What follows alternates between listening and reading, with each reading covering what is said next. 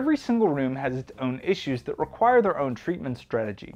But no matter what kind of room you're treating, whether it's a mixing, mastering, or recreational listening area, certain methods will always be more useful for beginning your treatment strategy. If you want to improve your imaging, there's no better place to start than by treating your first reflections. The reflected sound that bounces off your walls and ceiling mixes with the original sound. When these reflections are delayed enough, you hear them as reverb, but the early reflections arrive at your listening position with so little delay that you can't parse the reflected sound from the original sound. Remember that overlapping sound waves interfere with each other and cause phase interference.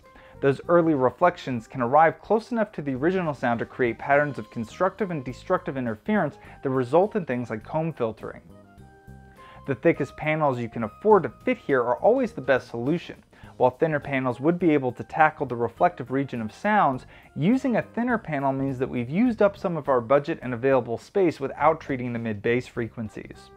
For example, the 242 is a fantastic panel for reflection reduction. With just a modest investment increase, we can use a 244 panel which will absorb more of the bass resonances that plague small rooms.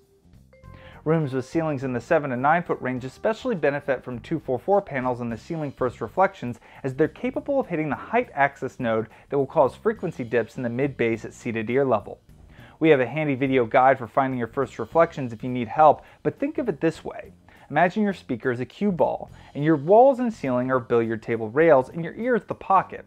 You can line up the shot and know that you're hitting the reflection point. Rather than expecting your head to remain in a singular location when you listen, it's best to envision these billiard shots for every location your head goes to when you lean in, kick back, or stand up. The more reflection angles that you cover between you and your speakers, the larger the sweet spot will be for you to work or compose and listen in. Mixing and mastering situations should favor pure broadband absorption for treatment of their first reflection areas, for the most neutral impression of their speakers. However, in a recreational listening scenario like a hi-fi room or home theater, it's not entirely wrong to use diffusion in these locations. While either option is unequivocally better than a reflective wall, the artist holding the brush should seek a neutral look at their work rather than a colored version that diffusion would impart. The second step is to treat your corners with thick bass traps. All rooms have room modes. These are the frequencies that correspond to the dimensions of the room. The 3 room modes that are the strongest are going to be the wavelengths that measure the same as the height, depth, and width of the room. By treating the corners, we treat 2 room modes at once. This concept extends to the horizontal corners of the room that run along your room's floor and ceiling. These areas can be more difficult to treat, but they're still corners of your room and an opportunity to get a more and more linear and accurate low-end response from your speakers. In a perfect world, you'd be deploying bass traps that are thick enough to reach the lowest resonance that your room will impart on your ears. GIK's soffit bass trap has a great effect as low as 40 Hz, making it the ideal choice for rooms in the 12 to 14 foot range. While a single soffit stood alone can only affect to about 40 Hz, the coupling effect of several soffits run, butted or stacked against each other can reach lower and lower regions.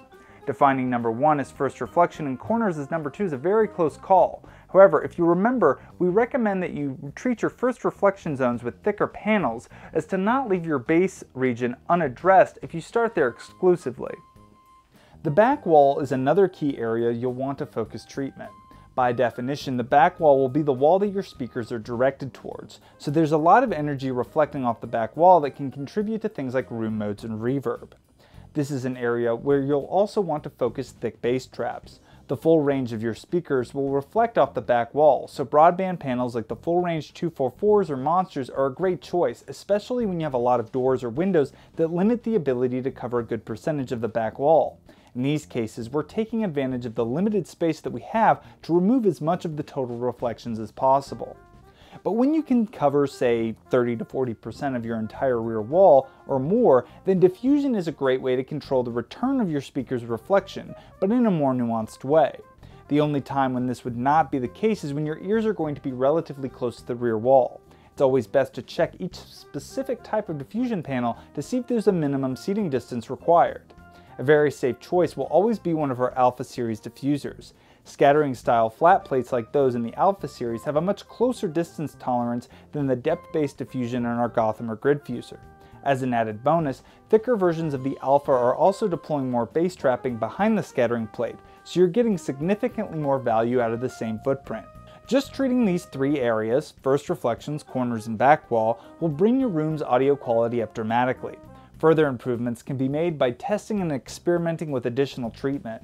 If you're still struggling to get your room under control, check out our website where you can find tons of free articles, tools, and videos, as well as our free acoustic advice forum. It was designed to help you get details of your room over to our team of designers so that they can get you the very best advice for your room. Get free acoustic advice. Visit gikacoustics.com for educational articles and tutorials.